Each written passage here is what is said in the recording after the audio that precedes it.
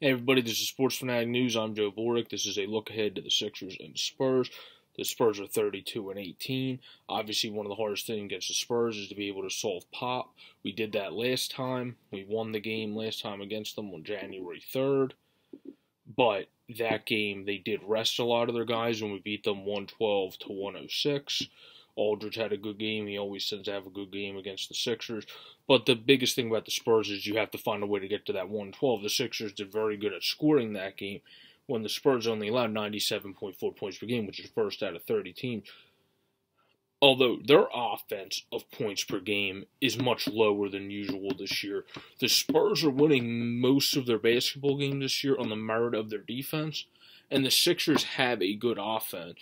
So hopefully the Sixers offense again outweighs their defense like it did last game, and the Spurs, like it happened last game, can't catch the amount of points we have. But that's going to be easier said than done when the Spurs have some of the guys in they didn't have in last game that bring their whole team together. So this game's going to be a lot harder. The Sixers are going to have to play a great game, play a very good defensive game, definitely guard the three well. That goes for both teams because both of these teams have shooters. The Spurs will have to guard the three well on us, but I mean, the Spurs won't have Manu Ginobili tonight. He's still injured. They also will not have Kawhi Leonard because he's still injured. Patty Mills, another guy that tends to tear up the Sixers. Good shooter, you gotta watch him. You obviously have to watch Aldridge. Aldridge and Pau Gasol. Aldridge more so has added a threes game. Pau Gasol kind of has one. But, gotta watch their big guy ability to shoot. Rudy Gay, of course, is injured as well. He's about a couple weeks away from returning.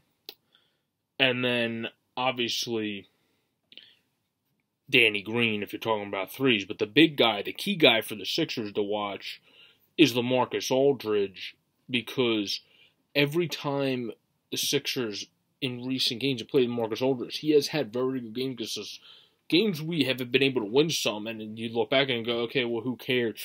Because he had a great game, because it's what we want. But it still proves the point that we definitely have to make sure we can contend him better to win some of these games, because right now, with the injuries they have, he's one of their main go-to guys, if not really. When Ginobili's not healthy, he might, because, and even when Ginobili's healthy, where he's at this point in his career, when Kawhi's out, when Parker's out, when it's just kind of LaMarcus and the other guys, he's kind of their go-to guy, and then Patty Mills provides all the other scores, just kind of those two dudes. So the Sixers just need to do a good job of defending them, which is one thing they didn't do a good job of last game. But again, last game our offense came out as like an onslaught. We did very well, and we just kept it going. That would be a formula to win this game again. But that's hard to do back-to-back games against San Antonio, especially when a great all-time, one of the best all-time coaches in Pop can game plan for you from a game that you played fairly recently, I mean within this month. So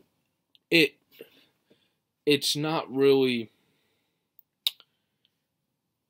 going to be, I'm not trying to say it's going to be a astronomically harder game than the game we won, but we definitely have to play better, because even adding Tony Parker in, Tony Parker adds a lot to their assist total and be able to have ball movement, because he's reportedly is playing tonight and won't rest against the Sixers. So with him in, he adds a lot of extra passing, a lot of extra ball movement, a lot of extra playmaking. So that's something the Sixers have to look out for too.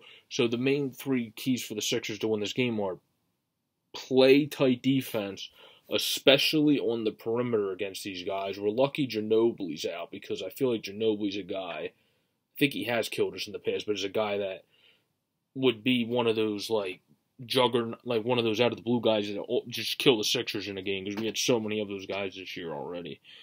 Ridiculous, like Justin Holiday's of the world, go on and on and on. But The other one will be our offense. Obviously, we need our offense to do as well.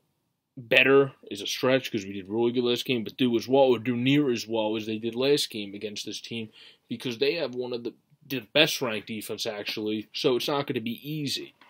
So they need to come out really strong like they did last game. Joel needs to get going, Ben needs to get going, everyone needs to get going early. Hopefully TLC keeps on his hot streak because he's been helping us a lot lately. So everybody just needs to get going early and we'll be able to win this game. And third key is stopping LaMarcus Aldridge and Patty Mills combination. Because whenever Patty Mills and LaMarcus Aldridge always do damage against us, especially when Kawhi and Ginobili are not in the lineup, and that, so now you gotta adjust and you gotta take advantage of a lot of those guys not being in the lineup and just game plan for these two people, which it seemed like we didn't do that well last game because we should know by now. Guys like Aldridge still take advantage of it sometimes, especially he himself takes advantage of the Sixers at times, and so does Patty Mills. So I think if we game plan for them, we definitely should have this game in the bag. If we don't game plan for them well, will we come out sluggish against a Spurs team in San Antonio? They're almost impossible to come back from if you go down early by a decent deficit. So this is going to be a key game for the Sixers to come out early if they want to win this one and not have to battle back in the end, because battling back in the end against San Antonio is like hell. So hopefully the Sixers come out strong, get a lot of offense going, get a lot of rebounds going, get some buckets in transition, play some great defense, get some exciting play. Should be a good game. It was last game we played them. It was one of the better games of the season, actually. So this has been a look ahead, a pregame to the Sixers game. Have a good night, everyone. Peace out. Have a good weekend. Peace.